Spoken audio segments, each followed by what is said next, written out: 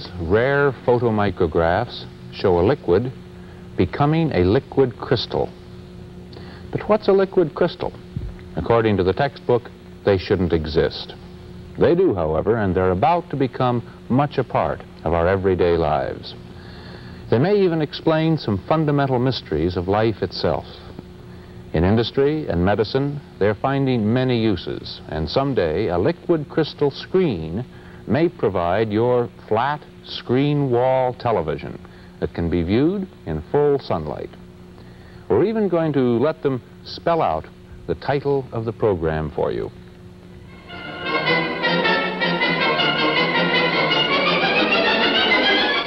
Interface, where dissimilar things meet. In this case, your inquiring mind and a factual adventure from the universe of science and technology. Our host, Dr. Albert Hibbs. Hello. If you'll pardon the pun, I'm getting first-hand exposure to our subject tonight.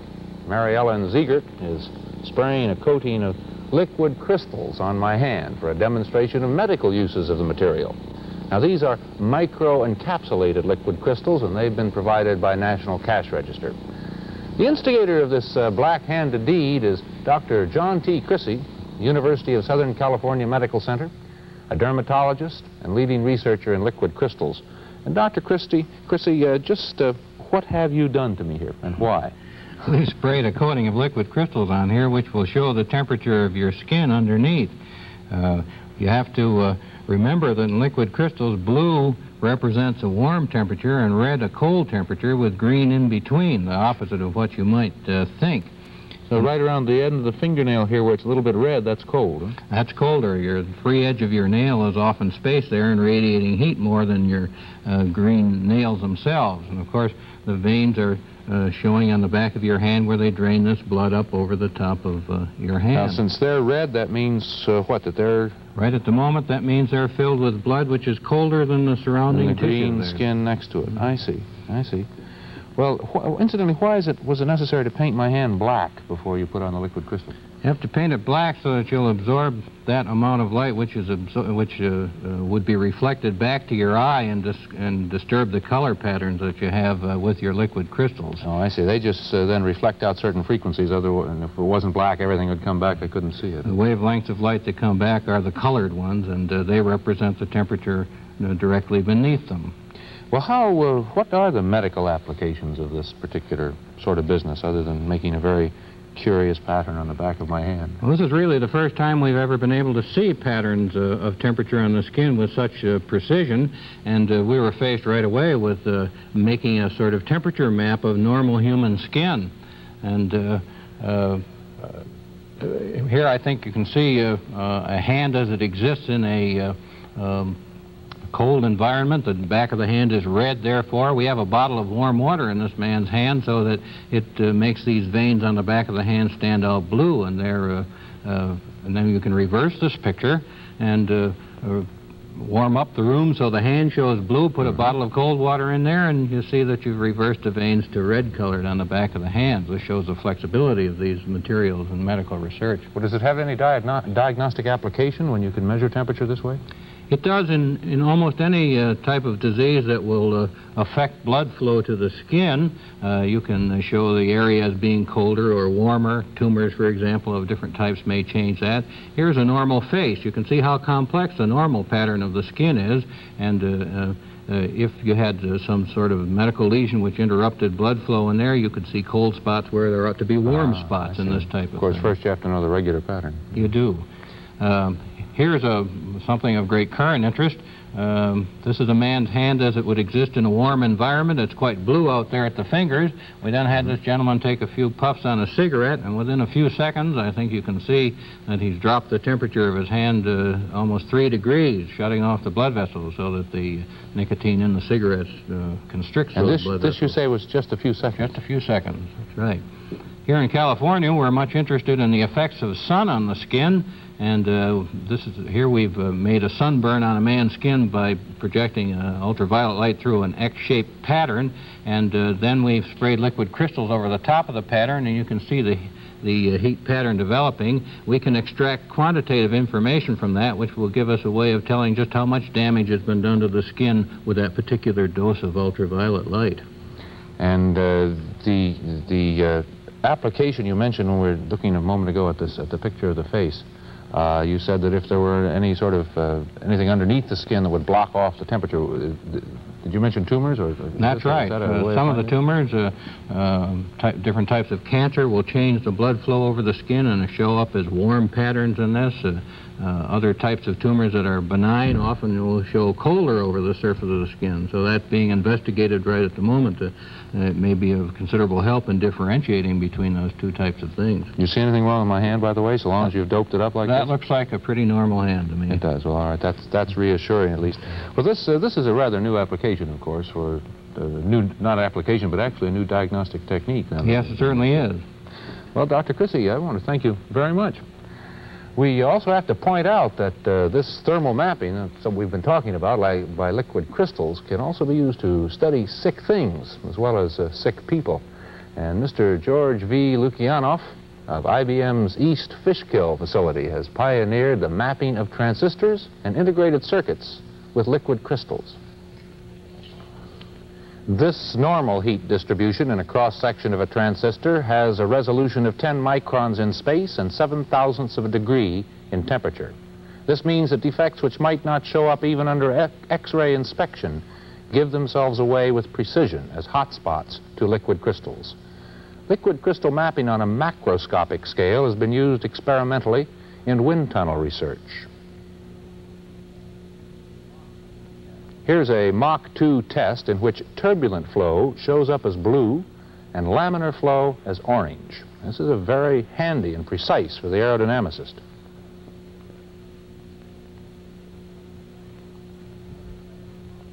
Another test at Mach 1.6.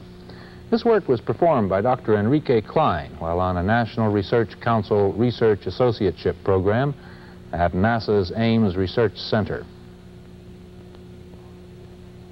A Mach 3 test. Dr. Klein's work disclosed some problems with conventional thermocouple instrumentation, and in all, he reports that liquid crystals are a precise tool for mapping fine details of boundary layer flow. Liquid crystals were first described in 1888, and as late as the 1930s, there was still considerable research in the field, and then for about 30 years, they were literally forgotten. Right now, we're going to travel 2,000 miles to visit a man who's largely responsible for the current renaissance in liquid crystal study. Kent State University is a thriving liberal arts college of about 20,000 students in northeastern Ohio. Among its many research projects, it has the Liquid Crystal Institute, which is a center, an international center for research in this field. And we've come here to talk to Dr. James Ferguson, who is a pioneer and a leader in this field of research.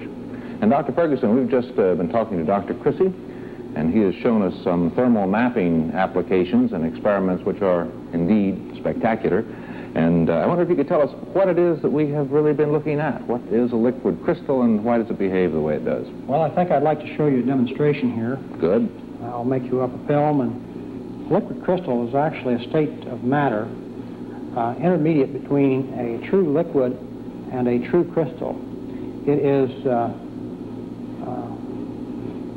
has some of the optical properties of crystals, yet it has the flow properties of a liquid. Well, are these always organic molecules that make these generally liquid so. We are normally working with large molecules. Here's a typical example. Notice that it's large, elongated shape. Mm-hmm. And here we have a case where the molecules align parallel. Well, you say this is a typical example. Are there many? Are there a lot of well, there are over that, do this? There are over 3,000 known substances which form liquid crystalline material. And you make some of them here, I presume? Yes, we have a library of some of the some 300 materials which form these phases. We've made in excess of this. we have here a material which we have made here, which has a pneumatic phase. Pneumatic. Now, this is the simplest type of liquid crystalline phase. All right. How do you describe it then? Well, other the than that molecules, term, which I'm afraid isn't one that's familiar to me. Well, we have a elongated molecule which align parallel with its brothers in a generally parallel array, like toothpicks in a box. Now, if we were to pour toothpicks from a box, we would find that they would flow easy along the long axis, but very difficult along the perpendicular long axis. Now, what this does for us is, in the pneumatic phase, it allows an alignment to occur, and this alignment makes this material a crystal. I see it. So that the liquid property means the molecules are still quite free to move around. They're true liquids. Put your hand in and push them around, but right. But the orientation will stay the same as this happens. Right. That's where the name crystalline then. Well, then how does that result in these color changes with temperature? Well, in this case, we have a very special condition. And here we have what I represent to be the cholesteric phase. Now, that's another one than the one you just showed. Yes. Okay. It is. But does it happen with the same kind of molecule, by the way? The same type of molecules, rod-like molecules, and they align. If we were to depict the pneumatic phase like this, where the molecules are all lined parallel, up, okay, then the cholesteric phase is twisted. Now, on the helical arrangement. Huh? Yes. Now, notice that we have a periodicity, just like you would have in a grating. All right. Now, this will scatter light if this spacing is a wavelength of light long. Okay. So, and then that means if you change the spacing a little bit, it would scatter a different frequency of light, a different color. Right. Okay. And the way it changes color is just to change the spacing. Well, now you've made one of the...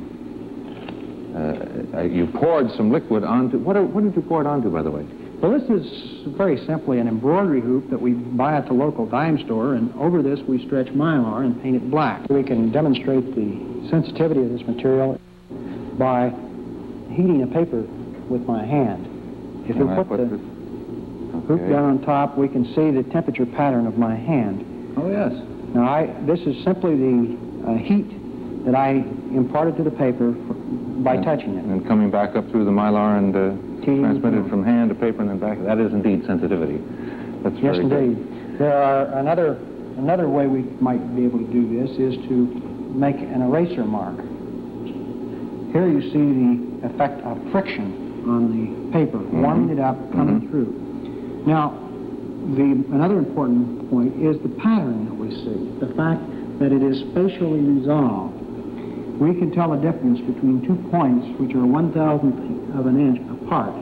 Then a very sensitive, not only in temperature but in resolution of where the temperature is. Yes, we can say that we have 1 million thermocouples per square inch. Well, talking about things that are very small in size, I know that you're also working with photomicrography in some of the research. Why don't we take a look at some of the results of that? Okay. Now, with the microscope, of course, you can't see the actual molecules of liquid crystal. What do you use this setup to examine? Well, we can tell the direction of the long axis of the molecule. In liquid crystals, this is particularly important. As we discussed earlier, the pneumatic phase aligns along its long axis, and with the microscope, we can see this. This is, of course... Even though you can't see the molecule itself? That's right. Well, let's take a look at some of the pictures you've made with this. What can we see? Well, we can see the pneumatic phase we have here, which is cooling, and we're going to see it form from the isotropic liquid. The first material we have here is a pneumatic. What does that mean again? Pneumatic? It comes from the Greek word meaning thread-like.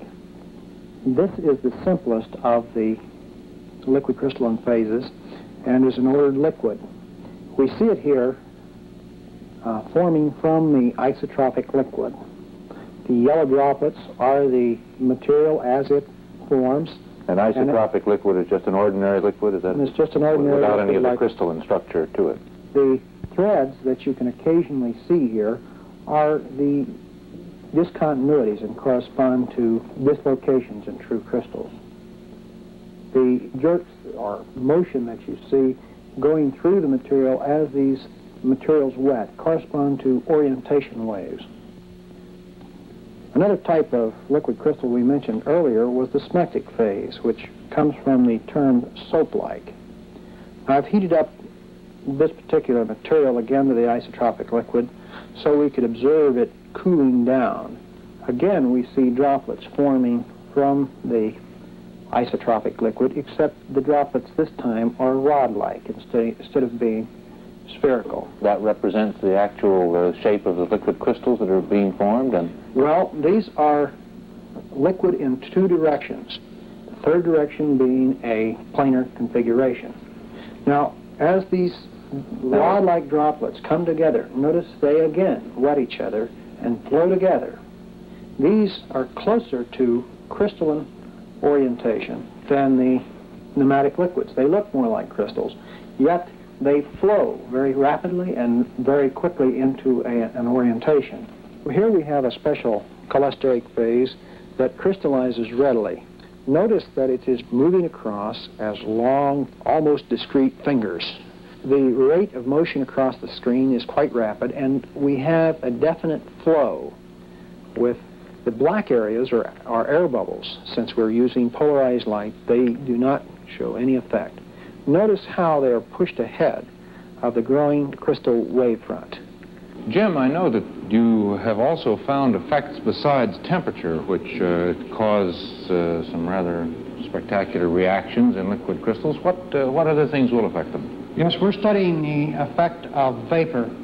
One of the things that we've found is that organic vapors, which do not react chemically with liquid crystals, change their color much the same way that temperature change does. Now, I have, for instance, in this Erlenmeyer flask, a little chloroform vapor. As you see, as I pour on this film, I change the color the same way that happened very quickly. The temperature change occurred. Now, that wasn't because the vapor's cold. Oh, no, it was a different direction, as you can see. Does it work the same for any gas? It works different for different materials. For instance, chloroform will change some materials blue while changing other materials red. And we can tell a difference, for instance, between chloroform, carbon tetrachloride, benzene, almost any organic solvent by the way a liquid crystal will respond to it. I also heard that there are some electromagnetic effects on the behavior of liquid crystals. What are these? The liquid crystals, because of their elongated molecules, will align with fields.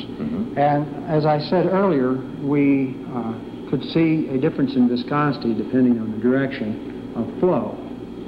Well, with an application of a magnetic field, you can change the viscosity, the apparent viscosity, just by aligning the molecules in a different direction. So you can actually exert some control on flow of materials through pipes and so on with this. You can decrease things like turbulent flow because you can cause them to flow better in a straight line, or you can increase the viscosity at a predetermined point in order to get better power exchange. I know also you have been working with ideas of the position liquid crystals play in living organisms. I suppose that perhaps this vapor demonstration here could that be connected, for example, to the sense of smell? Well, we have something very similar. We have the ability to tell the effect of geometric form of the molecule. We have a system here which is extremely sensitive. The limiting sensitivity is about the same as the nose. And we have these materials in the nerve tissue. So we have everything present in the body which we have here on the case film. is persuasive, and that liquid crystals are involved.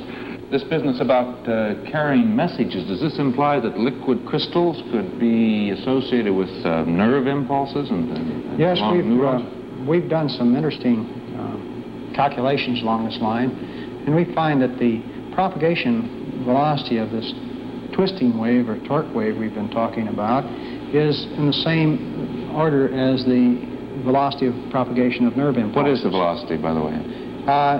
Takes a tenth of a second for the average man to get a signal from his big toe, for instance, to his brain. Okay, that puts it in numbers. So it's possible then that the liquid crystals could be involved with, or could be the actual message carriers in a nerve cell. That it Yes. it's a liquid crystal phenomena that the message gets. Yes, to. we could have this, and as I say, our velocity turns out in the right ballpark. We have a mechanism for operating the axon. That is, it's always been a puzzle how the acetylcholine comes from the inside of the nerve to the outside of the nerve. This would be explained by our torsional wave. And we would also be operating a more viable system in a highly conductive media. At Princeton, New Jersey, a 33-year-old scientist was named Outstanding Young Electrical Engineer of 1968 by an engineering society for his liquid crystal research. Meet Dr. George Heilmeyer. Here at RCA Laboratories, we've been primarily interested in the electro-optic effects in certain classes of pneumatic liquid crystals. And in particular, we're interested in reflective electro-optic effects for display-type applications. Now, by way of introduction, there are basically two types of displays. Those which emit light, such as the conventional TV tube and neon bulbs of one kind or another, and those which reflect or modify light, such as the printed page or a photograph. Now, there are many physical effects by which one can electronically control the emission of light, but there are relatively few physical effects by which one can electronically control the reflection of light. Now, displays based on the electronic control of reflected light, or ambient light, if you will, might be expected to have two rather obvious advantages. First, since they are reflective, they should be viewable in a wide range of ambience, including direct sunlight. That is, their contrast is constant, independent of the ambient. And secondly, since the addressing circuitry does not have to supply the power necessary to emit light, the potential addressing power requirements are much lower. Now, we've been interested in reflective electro-optic effects in certain classes of pneumatic liquids, and we've called the particular effect of interest dynamic scattering. Now, devices based on dynamic scattering are fabricated in a very simple manner. The device consists of two pieces of glass with a transparent conductive coating on the inner faces. To fabricate a device, one simply takes a drop of the liquid, places it on one of the plates, and forms a sandwich by placing the other plate on top. Now, since the active layer of the liquid is only of the order of a mil thick, that is 1/1000th of an inch, and held between the plates by capillary action, none of the conventional problems of handling a liquid are experienced. With no field applied, the liquid is initially transparent. When one applies an electric field, the material becomes opalescent. Now, this opalescence is not due to any electrochemical effect or any chemical change. This is due purely to the scattering of light induced by the presence of an electric field.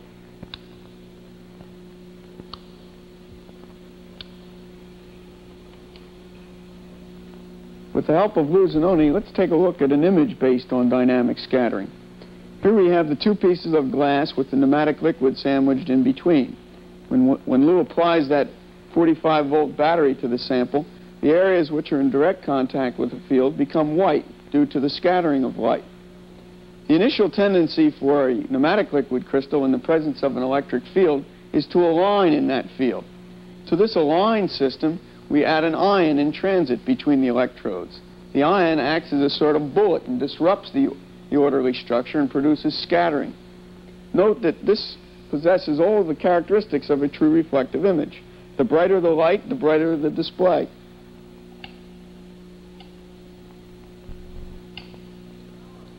Now, the power and voltage requirements of displays based on dynamic scattering are extremely low, and as such, they lend themselves to portable instrumentation of all types. This is a digital voltmeter with a pneumatic liquid crystal readout. In this case, we're reading the voltage of a solar cell. Now, I mentioned previously that the initial tendency of a liquid crystal in an electric field is to align in that field. we have another effect which we call guest-host interactions, which makes use of this alignment. To the transparent pneumatic liquid, we add a dichroic dye molecule. A dichroic dye being a dye whose color is a function of its orientation with respect to the incident light. In this case, we see that in the areas where the voltage appears across the liquid, the dye color is switched.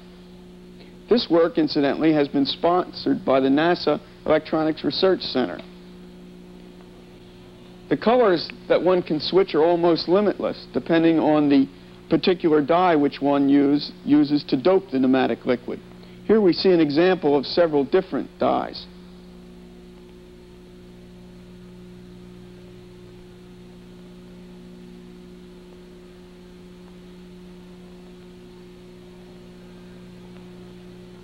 Thank you, Lou. Now, the logical question that one might ask an industrial research scientist is, when are devices based on these effects going to be commercially available? Well, the answer to that question is that some of the simpler devices based on dynamic scattering, such as the electronically controlled window and certain types of numeric indicators, might be available quite soon.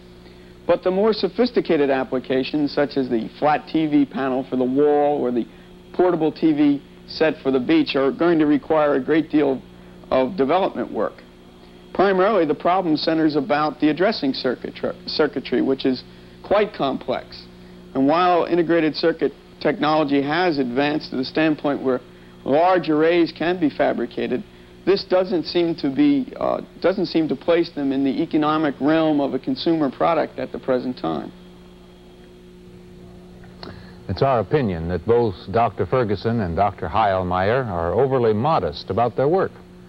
It's possible that some fundamental secrets of life and some highly desirable gadgets of modern living are much nearer to resolution than they will admit.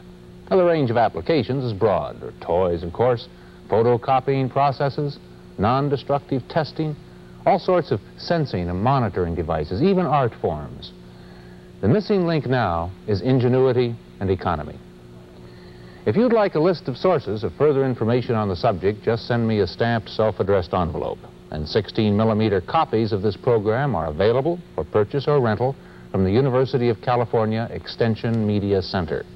We'll be happy to forward your request to them. Our address is Interface, Post Office Box 146, Hollywood, California 90028.